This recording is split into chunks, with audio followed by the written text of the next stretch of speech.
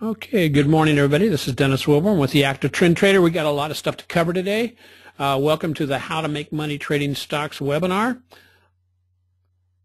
And I just want to say welcome to everybody. Just got a nice little note from one of our members who's here from around the Pleasanton area here in California, but he's currently over in Tel Aviv, and he's joining us from Tel Aviv. So we've got Tel Aviv, Ireland covered. We've got folks all around the world. So I'm just really, really grateful that people are plugging in. And there we go. And so, Mike, let me know if you're there.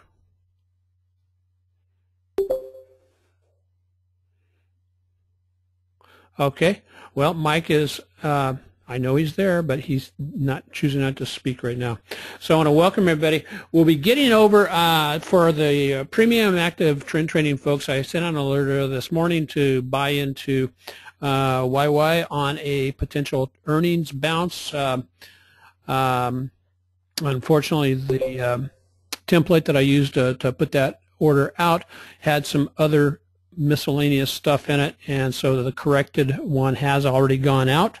The important part was the buy point was anywhere between $60 and $60.50. We were filled on that at $60.48, and so we'll be monitoring and managing that trade moving forward. So, yeah, Mike, let me see if he came back on here. Okay, let's get going. So I want to remind everybody that everything we do talk about today is for training purposes only. Traders should always, anytime, learn. You can learn a great deal on how to trade by just doing paper trades, and it helps one keep the emotions out a little bit better, and it's just it's a wonderful practice habit to get into.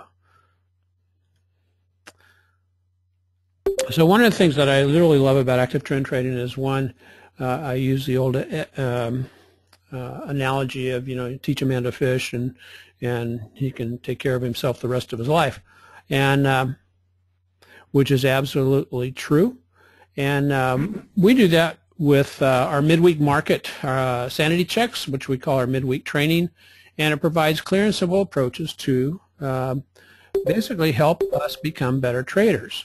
And it's for all premium active trend trading members, and this feature has been a hallmark of active trend trading since its inception, and we are pushing over about 20 plus hours worth of training videos that are now on the website.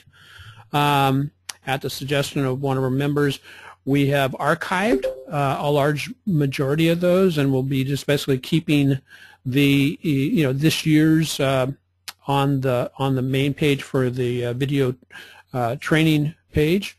However, if you just go to the archives, if you want to look at any of the old relevant information, all the training starts until we get our re-recordings done.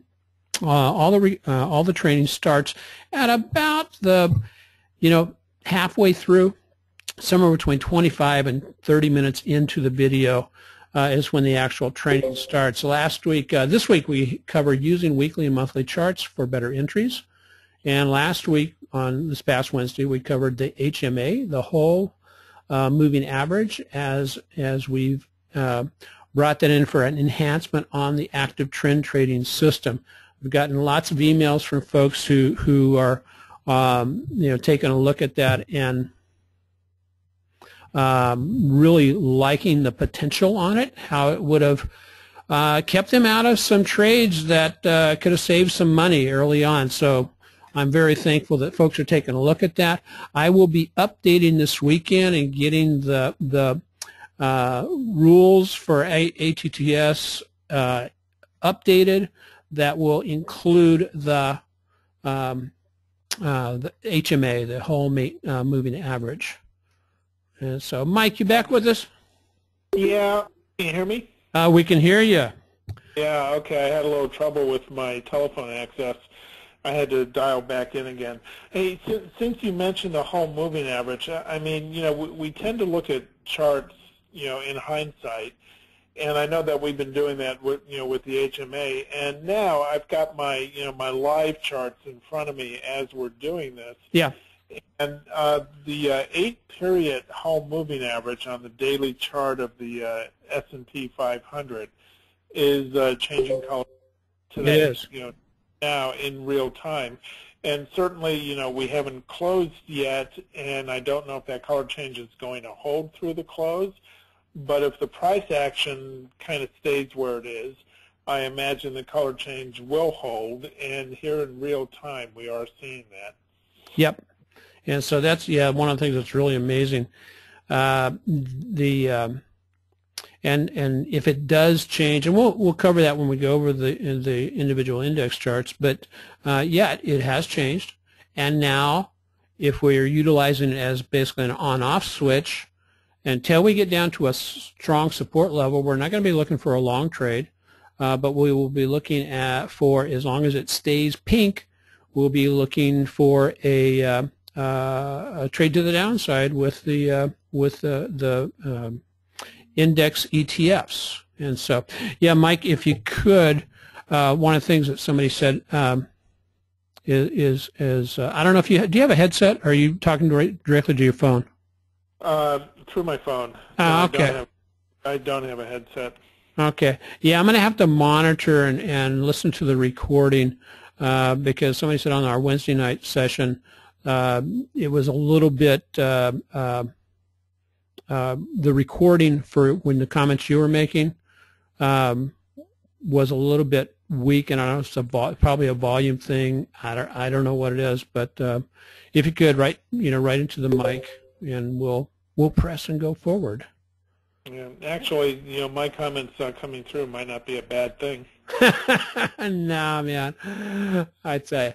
So here we are. Last week, we were basically bouncing back and forth between support and resistance and drifting higher into the end of the week. One of the big catalysts for doing that was probably people making those last-moment adjustments and contributions to their IRAs. That's one area. And also just a natural, upward drift that tends to happen when it's a light news kind of day in the markets. This week, what do we hit? We hit resistance, and we're bouncing down from that on all the index. And so the question I'm left with going into the weekend, okay, has a correction started? Or are we just, for right now, we're going to play it as in we are in a horizontal or a lateral trading zone, and so we'll look for where's the strong support, where's the strong resistance, and act appropriately around then. The S&P, when I wrote this up, was looking for support, but it was a good early sell-off. We've dropped off. We'll be looking at the charts here shortly. NASDAQ was showing a little bit stronger weakness. I don't know if that's a proper term, but enhanced weakness yesterday compared to the S&P, and it too has actually dropped to a support level. And so my question is, will the buyers show up, or are the buyers going to just basically stand aside this time to get a better reset on the market? Russell, ditto regarding that. So outside influences impacting the market potentially this week are earnings. The reactions to earnings seem to be very stock specific, with no real market movers up to this point. And so, one of the stocks that's coming down with earnings on 4/27 is Apple. Apple does have the potential to be a market mover because it's such a large percentage of, the S&P, the NASDAQ, and now the Dow. And so if Apple hiccups whatsoever, that could have either a catalyst to the downside, or if Apple comes out and just everything is wonderful and great, and with huge projections on future growth and all that kind of stuff, then that could be a catalyst to take us back up in the indices. Greece is in the news again. And while Greece isn't, you would think a small little country like Greece would not be a market mover, but I think there's a lot of people out there that are apprehensive about the potential domino effect And the EU was definitely not happy with how Greece came out with, had asked for an extension on their payback plan. So you got any comments on Greece, Mike? Oh, I have tons of comments on Greece, but I'll try to keep it limited. You know, in the overall scheme of things, and Greece doesn't matter a whole lot. I mean, you know, what you said about them being kind of small is absolutely correct. But you know, it's getting a lot of headlines, and I think that there's a real risk that what will happen whenever this resolves with Greece, it'll be almost anticlimactic. You know, one of those, you know, buy the rumor, sell the news, or sell the rumor, buy the news type things. I think that's what's going to happen here. I mean, it's a foregone conclusion that Greece is, you know, they're essentially bankrupt, and you know, they're going to default on their debt, and you know, how's the market going to react to that when it finally happens and it's officially, you know, recognized? I think that the impact on the markets won't be as great as some people are afraid. Yeah, you know, at the last Bay Area Moneymaker meeting at the beginning of the month, Mike, I made a suggestion for Greece. I said, you know, they should let Disney take over Greece and just run it as a you know, one of those resorts, and they would probably do a lot better. Yeah, restore the Parthenon to its original. Exactly. I mean, you know, and they could have high employment and all that kind of stuff, but you just run it as a oh gosh, what's it? You know, either Disneyland or this would be Disney Greece. I mean, you know, it has a ring to it. Yeah. So anyway, China. Resting or cooling? That's a big question. Yeah, we'll take a look at FXI here a little bit, but clearly a gap down today. Some of the folks got into a trade on the FXI a few days ago with the anticipation it was going to finally fall out and do some cooling off, and it may be doing that. The quarter's growth was about 7%, which is a little bit lower than expected, but the Prime Minister came out and said that he will, you know, they may do another round of QE, and I'm just thankful that the QE didn't happen today because we needed some reset in the market. Yeah, well, you know, China's been setting up for a fall, and the news out of China, I mean, China's, the Shanghai Composite pulled down severely overnight when we were all sleeping here, and the futures on the Shanghai Composite are continuing to drop. And the news is that the financial regulators in China are, number one, requiring that the stock brokerage firms more closely monitor the margin trading that's going on over there, because that has gone absolutely ballistic.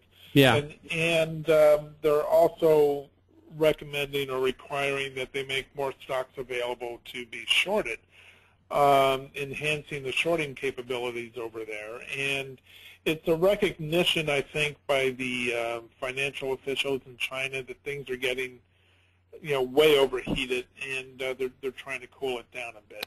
Yeah. And that's, you know, that's what happened overnight there. Yeah, and as I said, we'll take a look at FXI a little bit later. FXI is one of those, you know, ETFs where, because it does, you know, emulate the, I think it's the China large cap stocks, because the Chinese market typically is closed by the time we are coming in.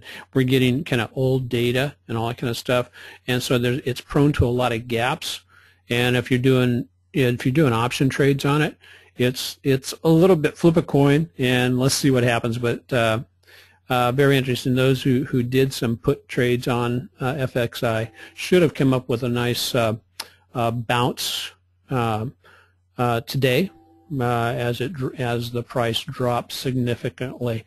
One of the things that continues to be an issue, and I don't know, and we'll watch this, is what I'm going to deem this bad news inversion. The meaning of that being, bad news is leading to a higher market, and good news is leading to a lower market, and it's really a little bit. It reminds me of an earlier day, like earlier time in the market, like back in the mid '90s, in the early mid '90s, at the turn of the millennium, back in 1999 and 2000, where you get all this bad news, but the market would continue to push itself higher, higher, higher. But eventually, the weight of the bad news does take its effect. But right now, I'm just going to call it bad news inversion. Bad news is taken as good news for the market and pushed higher. For the U.S. market, that's typically because any bad news in the economy, folks are sitting there going, the Fed's not going to raise rates, and so it's almost like it's counterproductive, Mike, because how much are they going to raise rates when they raise it? 0.25%? Well, initially they're talking about 0.25%, which in the overall scheme of things, after being at 0 for over 6 years, it's really insignificant. Yeah, it's crazy. And so it's crazy. And that's what they're hung up on. So does that make us crazy because we keep no? Okay. Hey, here's the percentage of stocks over the 20-day moving average from last week. We were sitting up there about 63. We were still we had highlighted this numerous times on the for going back to December, where we started making the first lower high. Price coming out of last week was it had come up, hit the downtrending line, but then rebound. We kept getting these, the sellers would come in, look to be taking charge, and then bam, turn right back around. And we'll move to the chart for this week, and what we'll see is, oh my goodness. This line can up, yes, approximately there. But this week, if we get all the way back up into the action in the first part of the week was similar to last week. Got a little bit of a sell-off Monday, a more significant sell-off on Tuesday, but then we rebounded. But what was interesting, as the market was rebounding close to its prior highs, again, fewer of the stocks in the NYSE were actually participating in the rally. And we started turning back down off this. I'm starting to look at this chart with the candlesticks simply because the candlesticks work on any kind of chart. And as we're seeing, Wednesday we get this shooting star, and sure enough, Thursday was a little bit of a down day, and then today it's like the floor dropped out. The market is back down to a support, searching for a support level, and this is so far today been an excellent sell-off, don't you think, Mike? Oh, well, yeah, and I think I'm looking at a 5-minute chart as we're going through this, and I think we've put in a bottom for the day, so far. Yeah. But we're really not getting much of a bounce off that bottom. Yeah, and that's typically when that doesn't happen. We'll see how it finishes the day, but when that, when the buyers don't step back in, because on these days where you see this lower wick here, that's where the buyers step back in, pushed it back up. Again, fewer stocks participated in the upside, primarily due to the weighting. We don't see that much of an impact. We don't see the impact so much on the individual indexes because the NASDAQ and the S&P, the comp, the Dow are weighted indices, which give more credence to certain stocks like Apple and the like. And Apple has just been kind of hanging in there. We'll see what goes forward when the heavier weighted stocks begin to sell off. That's when things get really, really interesting. So yeah, and that's what's going to happen to see the indexes as a whole, start showing that kind of selling pressure. and so okay, let's take a look at the S&P. The S&P, we've been talking about how we drew this resistance zone in here at the gosh, as we were coming up this leg of the move up, we drew this in and said, where it is likely that the index will find resistance in this area, will it turn back down? And sure enough, as you can see, yesterday we had a bearish Harami, and today we get a slight gap down and a nice sell-off down to a support level, which was identified at 2080.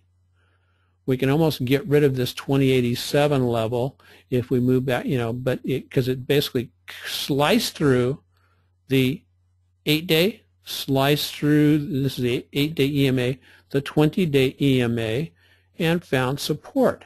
And here is the, as Mike was talking about earlier, you can see with the whole moving average, this is the 8-period whole moving average. With the big downturn today, it has now turned pink. And so one of the go, no-go classifications on the whole is as long as this is pink, until we get down to legitimate support, strong support, we don't look at we don't trade to the long side. If this remains pink and starts to do one of these numbers, starts to do one of these numbers, oftentimes what you'll see is similar to what we see over here. Price action during the intraday will bounce up, back up around the hull, and then go back into a sell-off. And so if this sell-off maintains itself, then we'll look to see where we're going to finish. And then if we do make a rebound, we'll be watching the 8 and watch the 8 EMA and the hull for a potential downside trade, at least down here to the 2064, or if this little uptrending triangle line would also be another good place for a support bounce. And so this happened on the S&P. And let's take a look over here on the weekly. One of the things we've been talking about for some time now is basically this negative divergence that's been going on. Well, it's not really negative divergence. It's reflecting what it was back here when we made this high. It was negative, certainly negative divergence. And the indicator itself has kind of emulated that. Got a little bit of a momentum pop, I wouldn't call it a pop, a little bit of a nudge upward this week. But again, if we, close below these moving averages, both the whole and the 8-week moving average, then we're probably going to go down and retest down in this 2064 or the uptrending line, or our worst case, we could get all the way down to approximately this level, which is about 2040 if it gets all the way a complete 100% retracement. And then we'll see if the cards reset themselves. The NASDAQ.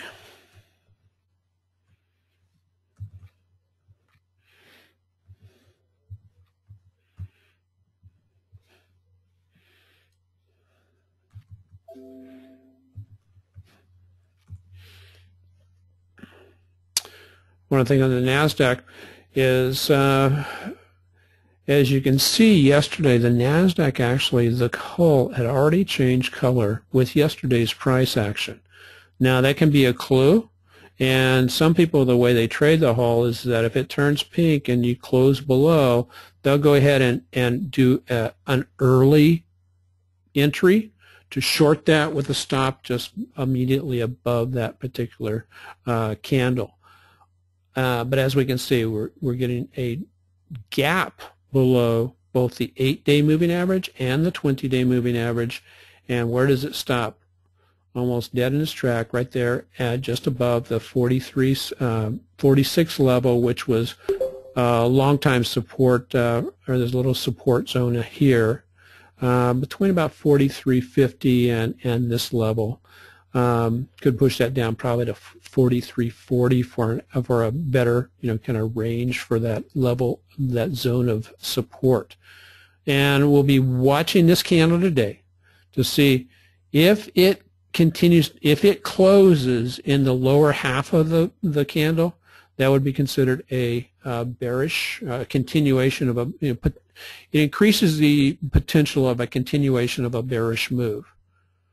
Over here on the weekly chart, again, just working between the resistance level identified by the green rectangle. And if we, okay, here's one of the tricky things about candlestick interpretation is normally if we close right where we are today, we would call that a dark cloud. However, because it's not at the end of an uptrend, it is not a dark cloud cover, because basically most of the candlestick names for reversal signals, remember, have to either be at the end of an uptrend or the end of a downtrend. But we can say that, okay, if it closes right there, that yes, that is a bearish candlestick for the week. And if we drop this level of support right here, that would give us an indication that we're going to be going back down and revisiting the 4,300 zone approximately. What else do you see in there, Mike? Well, you get these. You're breaking up, bud. You get these left-right candlestick combinations on the weekly chart that are kind of bearish, and we are seeing weakening in momentum as prices consolidating in this zone of multi-year highs. So we're just going sideways on the daily chart within that weekly consolidation that's been going on now for a couple of months, maybe. Yeah, exactly. And this could be the pause that the market needs before another up leg. It could be the beginning of something else, and we're just not going to know until it breaks out of this consolidation mode. Yeah. And so one of the things when the market is kind of consolidating, I want to know the projections because oftentimes the market, if it does dive to the downside, is from this high here, this day here, in other words, this day over here on the daily chart, down to this level back here at the 42.85 level is about a 4 to 4.5% move. If we move all the way back down to the 40.89 level, 40.90 level, that is about a little bit over 8%. A full 10% retracement would actually take us back down to the 4,000 range. And of course, the 4,000 range, if the market really started to churn to the downside, there is a psychological value at the 4,000 level. And so we'll watch and see what takes place there. But I always like to kind of have a projection. How far might it go? And you can do either one of two things. You can measure it and do the percentage, or you can lay in a Fibonacci, which is another great way to manage where the stock or where the index may go. Let's take a look at the Russell.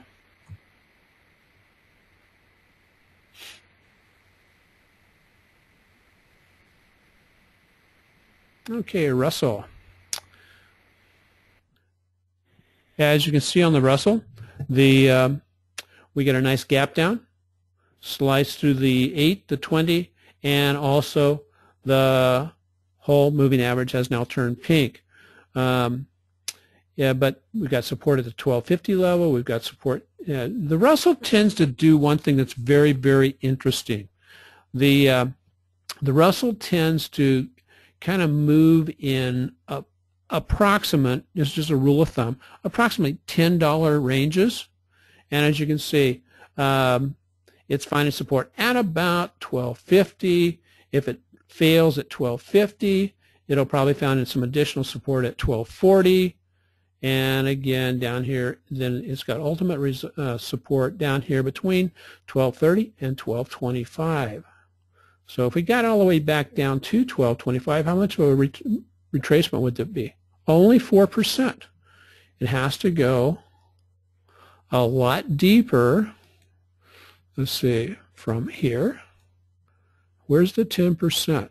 The 10% on this particular index would be down around 1140, 1150. Yeah, 1140, 1150. So the around where it was finding support at the beginning of the year.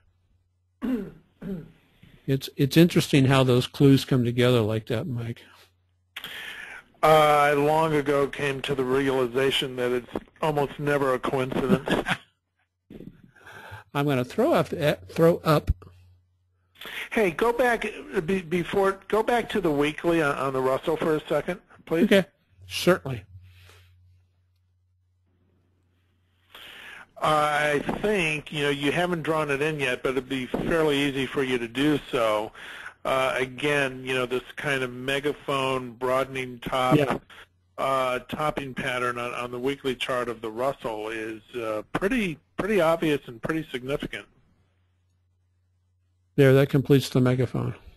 Yeah, and if you were to do an extension, again, if history holds, and keeping in mind that this is a weekly chart and things can take a long time to play out, but if history repeats itself and these broadening top megaphone formations, if this one plays out the way they historically usually do, the extension of that lower trend line could be where the Russell eventually wants to go, and that's going to take it down below 1,000, and Yep. It would probably take several months for that to happen, if and when it happens.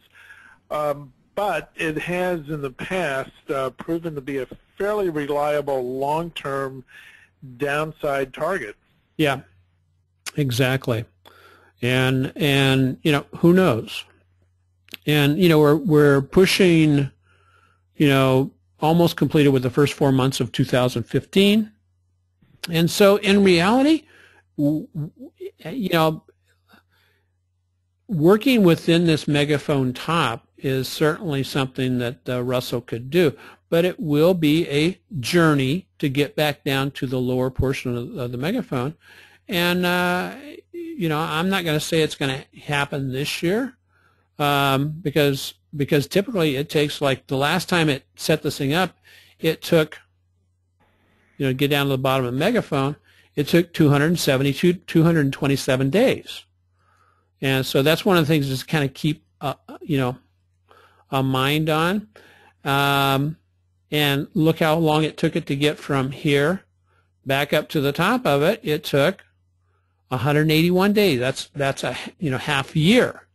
So if we projected out another half year, it could provide some interesting trading opportunities, moving forward. And, it's not going to go down in a straight line, that's for sure.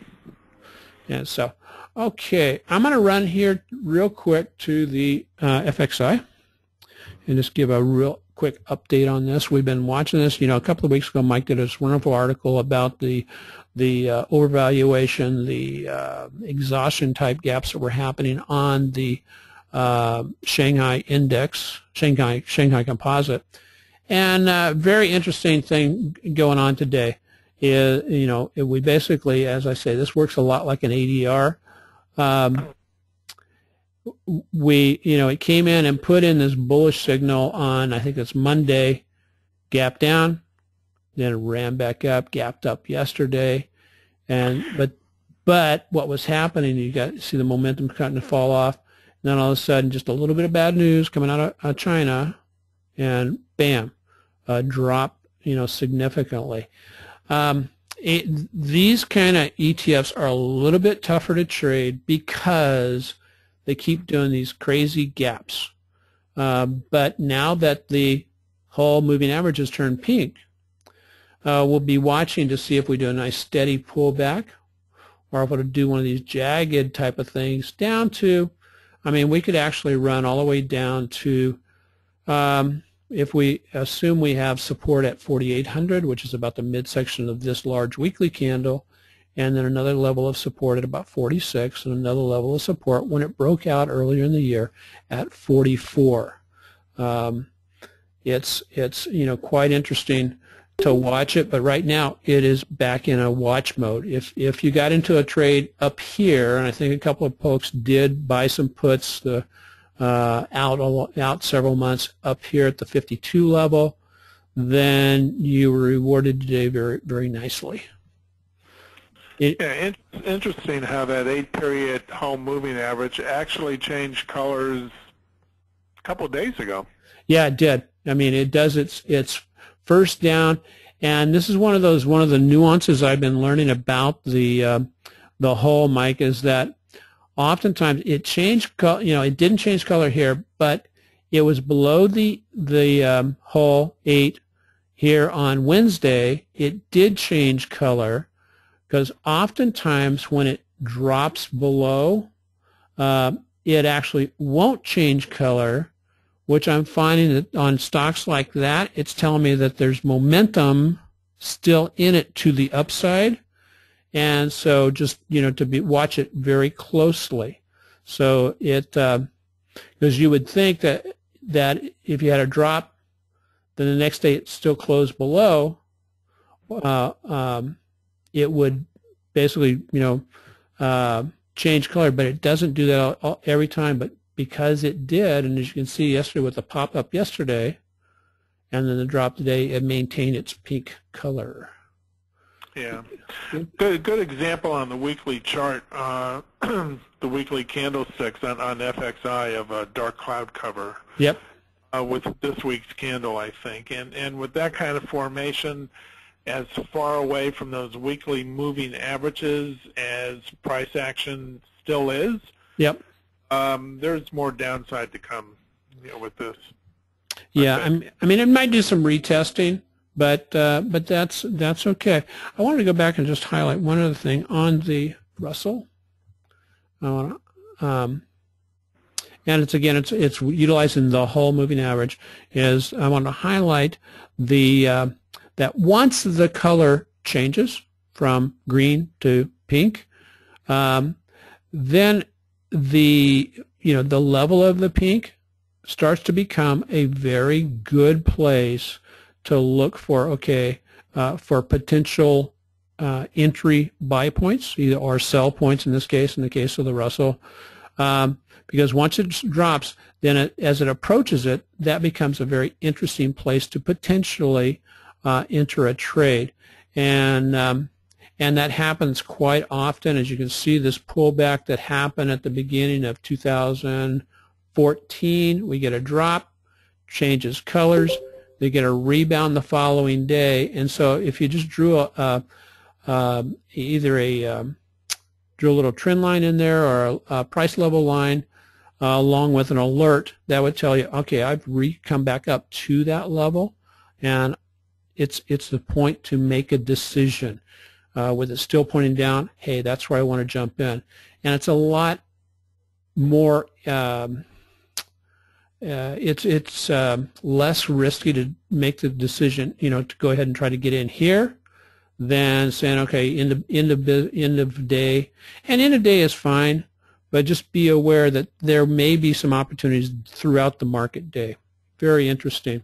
And it does a similar thing on the daily charts, but I found it very pronounced on the weekly charts. And if it does a reversal like it did at the first part of January here in 2015, then you're going to know, and you're going to limit the damage on a position that you might have gotten into. So let's see what else we have here. Okay, most of you are familiar with the 5 pillars of the active trend trading system that we try to follow of identifying what to trade, and we focus on both top quality IBD stocks and index ETFs and occasionally some specialty ETFs like we have for the oil futures and looking at the Chinese market. I wanted to highlight this chart today because it's kind of reflective. This is an alert that we sent out this morning on YY. YY is doing a very good job of holding the support here just below the $60 level. And so what's coming up on YY? 2 weeks from now, earnings on 5/5 after market close, and it's holding the support. We have, and this is the one exception to the modifications to the rules with the whole moving average, that we can get into a long trade even if the line is pink, is where when you're when you're bouncing off an identified level of strong support. And as you can see, that support actually goes all the way across to, that's where it did its former breakout. So it's just a nice little pullback. Steve Bigelow calls this a J-hook pattern. If we stay, and then this connecting the highs here, that's a bull flag because we've got a nice little uptrend going, pullback, bull flag, and there's 2 potential entry points. We chose a little bit the more aggressive one this morning, is bouncing off of that support there. The other is letting it move above the bull flag by anywhere from 10 cents to 25 cents, doing your estimate. And then the anticipation, the expectation is we're going to break back up to the bull flag line because earnings, we do a little bit of a pre-earning run. We've got our first target right here at 65, and then we'll try to hold on to the remaining shares all the way until the day of earnings, but we will sell out of them prior to the close of market on 5/5.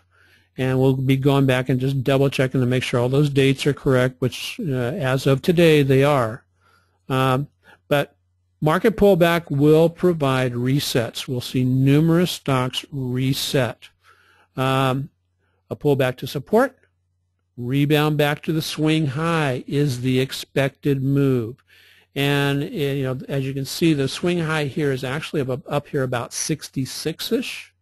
Well, I always, rather than taking the absolute high of the swing high, I'll cheat to a little bit less than that because I want to be taken out on strength moving up. And then secondly, the plus is earnings run. A lot of stocks have a tendency to do an earnings run going into the 2 weeks prior to earnings, and we'll continue to watch this and see how it's doing. We were filled on this particular trade today at $60.48, and then for the option traders, we also did a little option trade where we bought a contract of the 62.50 that expires the week of earnings, and there's 2 anticipations on that. One, as we get closer to earnings, the volatility oftentimes just races higher, and so oftentimes you don't have to get a lot of stock movement to get a actual gain from the option. And so if we move back above that level prior to earnings, then we will close that option. Well, regardless, we will close that option on the day of earnings when the volatility is really, really high. And going into next week, since it does have weekly options on it, I also sold, excuse me,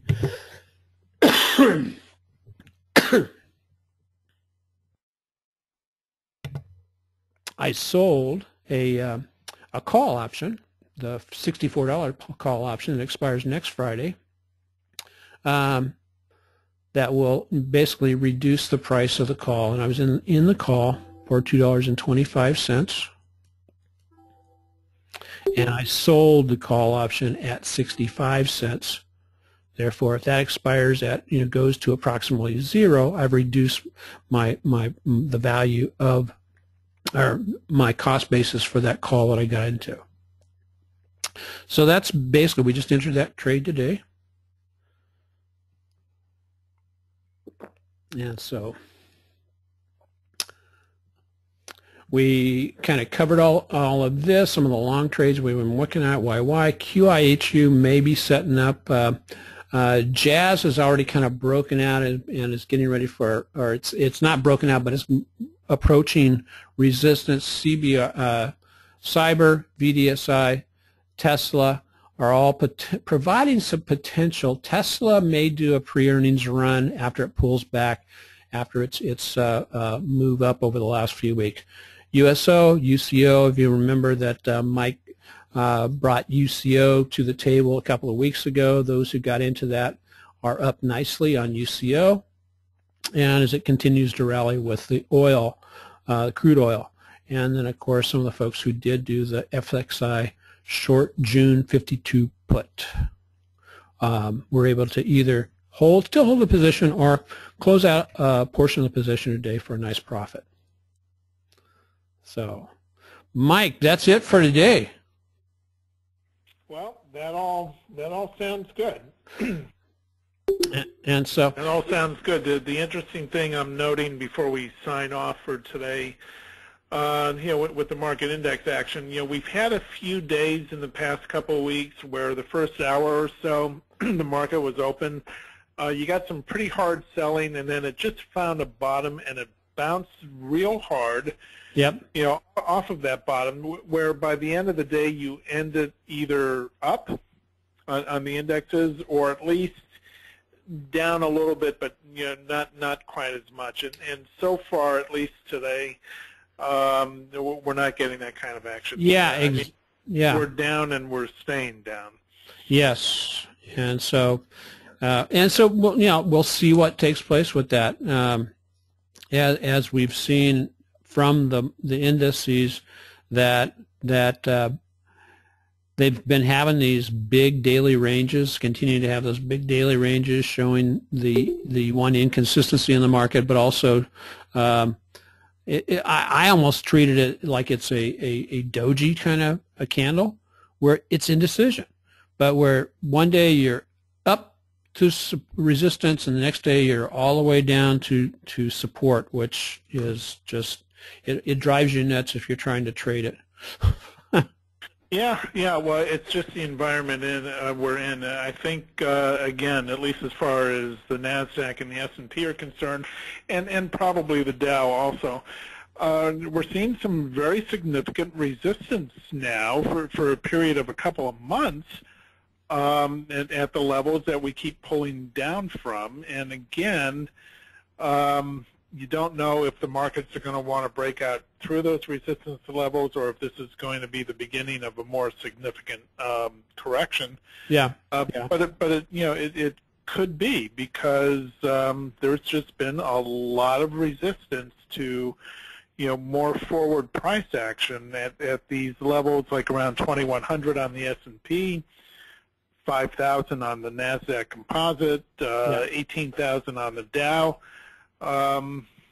After many years of nothing but buying with very little in the way of corrections along the way, I mean, we may have run into a ceiling here. Yeah, without a doubt. And the other part of that may also be that, as we know, longer term, I'm not calling a top to the market, but longer term tops do tend to start with this kind of action. And so it looks, let me just say, suspect.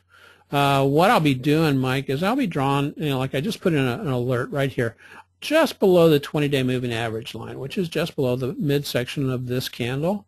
And if prices stay below that, so like when I leave the computer after a bit, prices stay below that, then that's telling me that, hey, this stayed intact.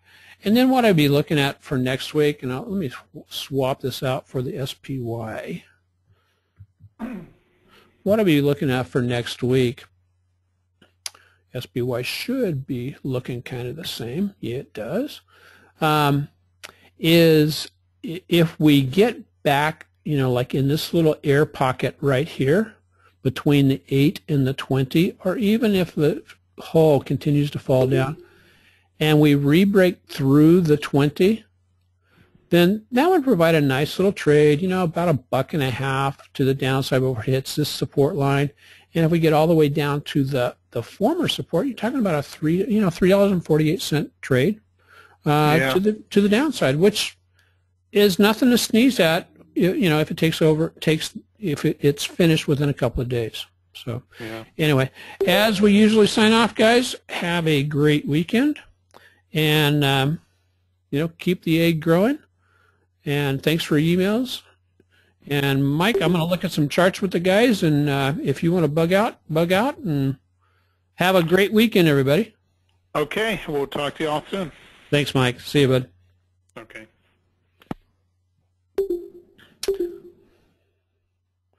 Okay, let's look at some stocks. We've got a bunch here.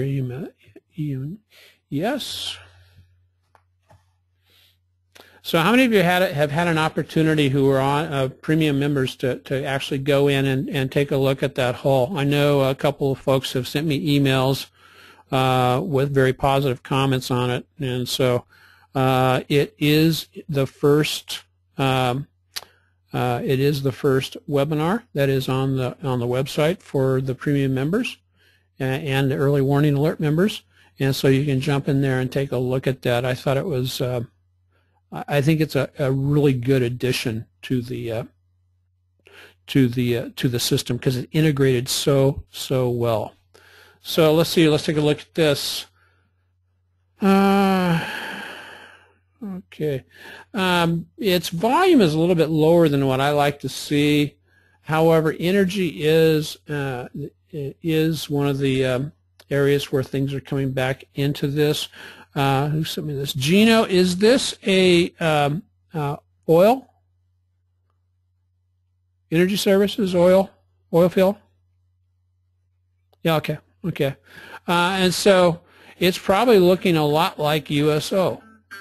And as we see here, it has put in what could be considered as a double bottom, traditional double bottom, with a midsection here about 59, going all the way up to a midsection of about 68. So it definitely has the depth. So it looks better from a weekly perspective than it does from a daily. But it is, once it does get a breakout above this, approximately 54 level, or you can draw this trend line in here, a breakout above that trend line, it would definitely, either a breakout above that or a retest back here at 46 would make it a very interesting stock.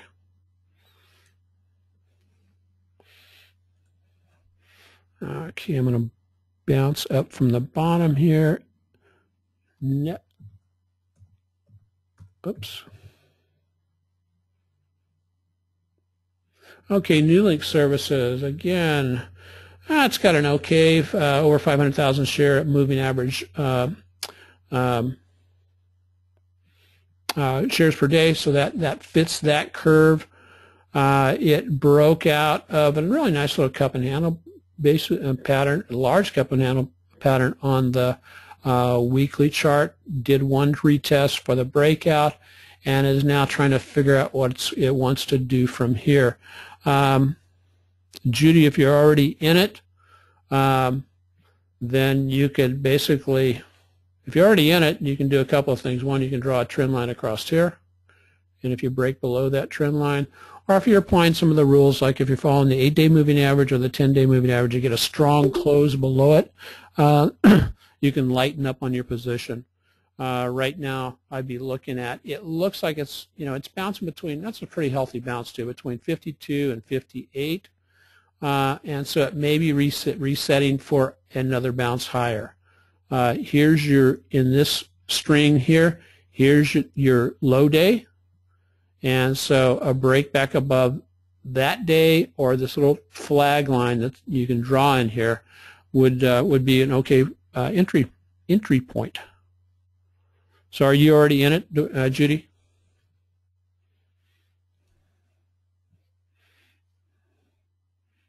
Okay, cool. QLYS. QLYS. Again, doing a pullback on an extended uptrend.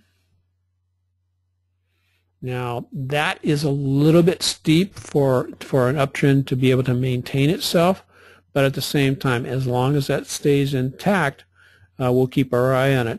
What I'd be looking at now, we have retested this breakout here at 50.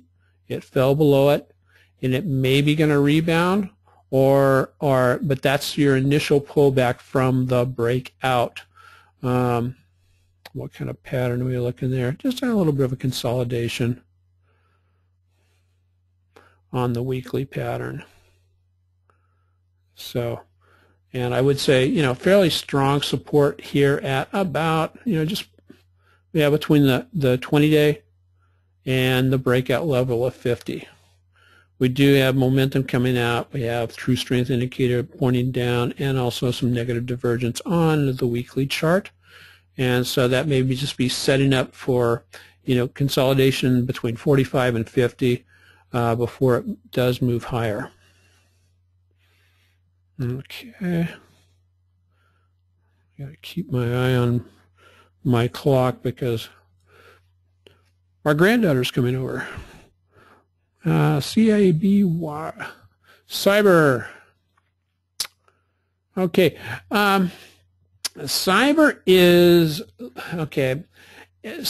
is climbing up this right side of the cup, if you will. However, the vigor with which it is climbing up it is of concern, simply because your volume is a little bit below average, and the days when the volume you get a daily move here, which is a good buy, but it was basically covered the next day by a sell, same amount of volume, a little bit higher selling volume here. And so just taking a look at that, it appears as if the selling volume is, they're in a chess match going back and forth, with the selling volume being approximately the same as the buying volume. And so let's see what we've got, other thing we've got going on here, Tracy. I know that a lot of people are in this at about $52. And so a couple of things you can do. You can either draw a trend line there, or you can draw a trend line there. And so as you can see, if it got all the way back down to this trend line, you would be breaking the 20, breaking the 8, and also breaking down below the hull. Weekly, it's if we finished right here, you'd have to count that as kind of a negative weekly candle. Spinning top with more sellers at the top than buyers at the bottom, because if it finishes below the halfway mark. So I hope that helps. Let's see.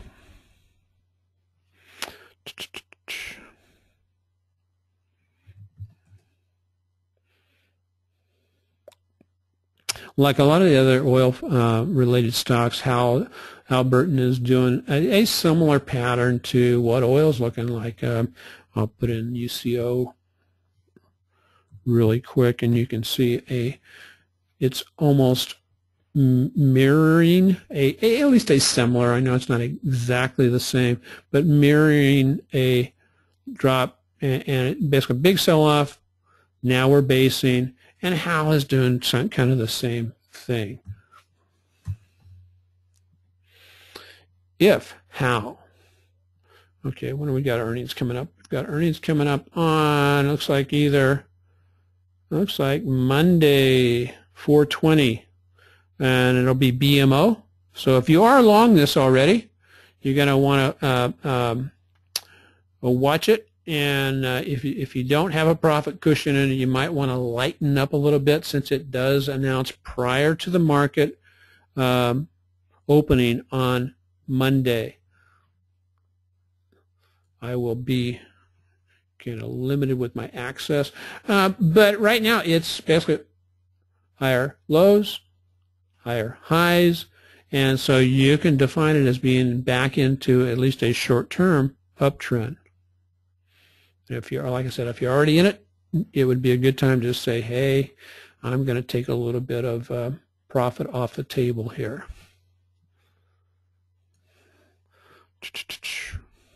Grub. Yeah, Grub was one we promoted on our list this week.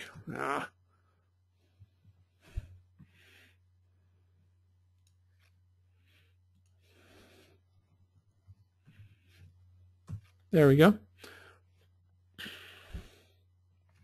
Grubhub.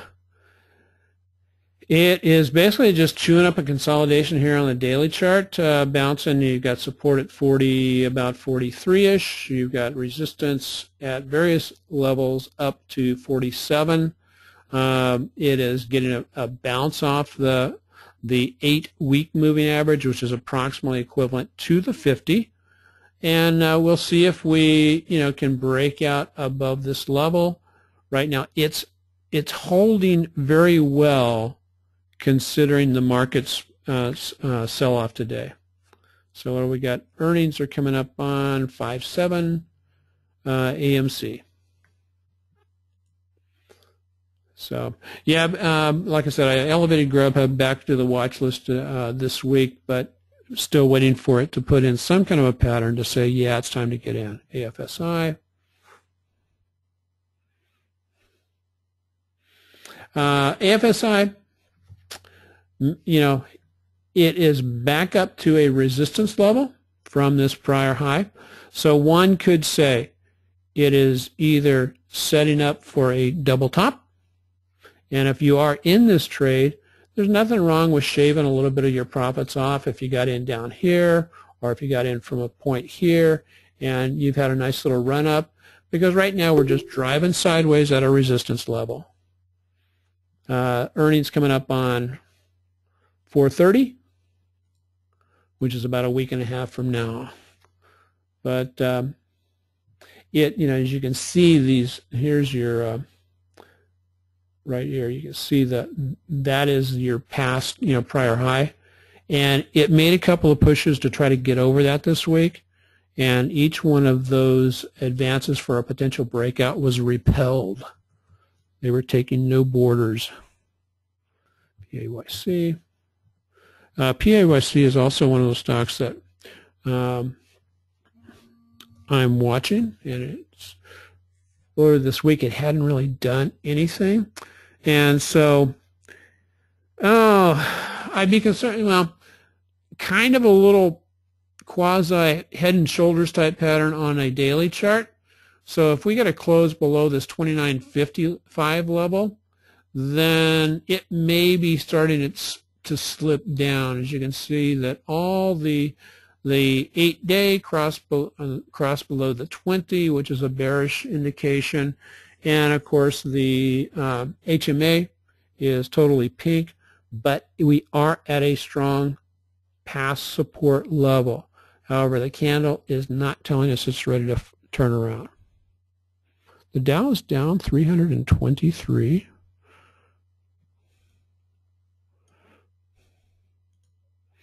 Is that right, Gino? Wow.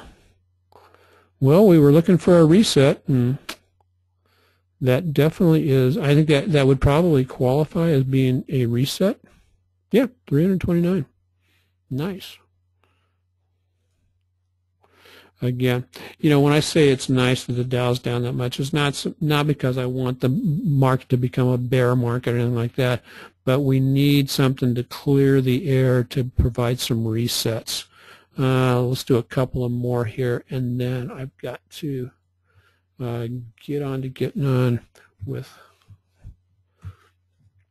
FireEye. Again, another great stock. However, it is on a weekly chart, had a big run up and then a big sell off. What is the Volume telling us, it's telling us that this little spike up right here was done on below average volume, which also always makes that kind of a little run up very suspect. And now we are getting basically a reversal selling off lower low, lower high, lower low.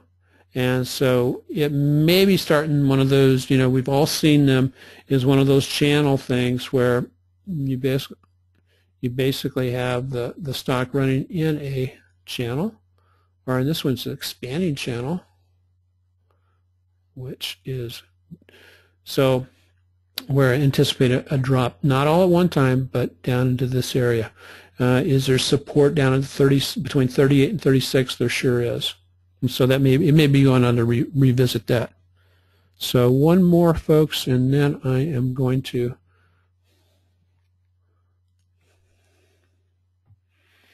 okay, CTXS. Okay, nice little consolidation. A little bit of sell-off on the weekly chart. Again, setting up for earnings coming up on the 22nd after market closed, AMC. And basically it has just been moving sideways, but in a nice trading range, from 61 to 66. That's about a 9% trading range. And it has started to set up a session of higher lows and higher highs. So it may just be posturing, getting ready for what's going to be taking place with earnings next week. So, folks, I am going to call it a Kihu. I want to do Kihu.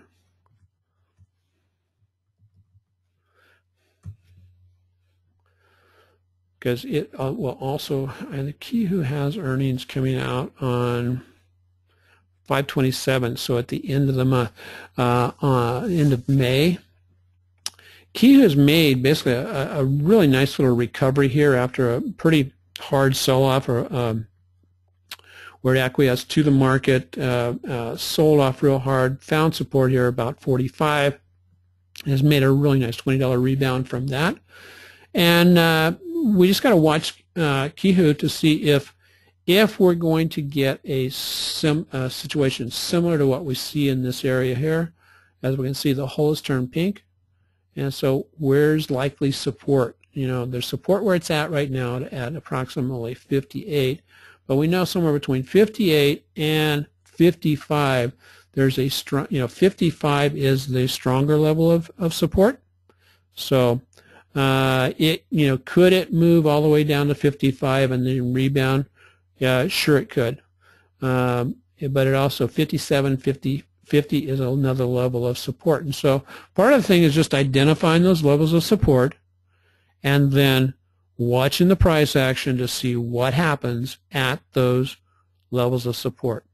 So, folks, I want to thank everybody for joining us today. Thanks to Mike. He is always a great, I love working with the guy, and I hope you appreciate him bringing his expertise also to the How to Make Money Trading Stocks webinar. And please share, and if you've enjoyed this, please share and let other people know the kind of things we're doing. And have a great weekend, and God bless everybody. Bye-bye.